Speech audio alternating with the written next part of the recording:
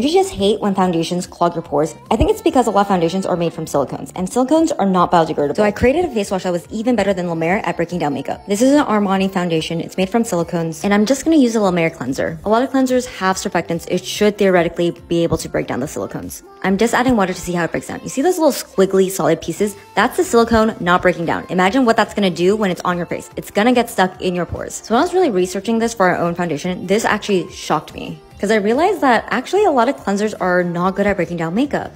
Let's do the same thing but with our night off face wash. To be honest, I only created our face wash because I never knew if Youthforia would survive long enough for me to create our own foundation. Honestly, I am dying to talk about our foundation, but I'm not allowed to yet. And honestly, our face wash is so easy for anyone who's too lazy to do a double cleanse at night.